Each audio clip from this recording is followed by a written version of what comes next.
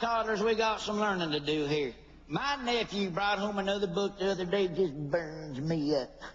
Now they want to politically correct up Christmas stories so they don't offend nobody and everybody everywhere can enjoy them.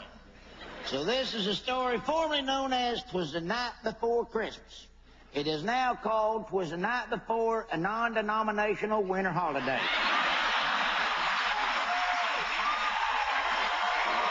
It was the night before a non-denominational winter holiday when all through the house not a creature was stirring, not even a mouse. The neutral gift sacks were hung by the chimney with care in hopes that a non-specific holiday figure would soon be there. Children of every race, creed, and nationality were resting all snug in their beds, while visions of sugar-free plums danced in their heads.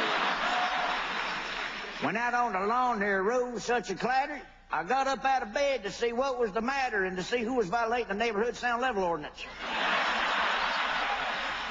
But what to my wondering eyes did appear but an emissions-free vehicle, an 8-size challenge reindeer. Holiday figure was so lively and quick, I knew in a moment it must be Holiday Figure. He had a broad but normal face and an advanced-sized belly, and he laughed, "Lady of the evening, lady of the evening, lady of the evening."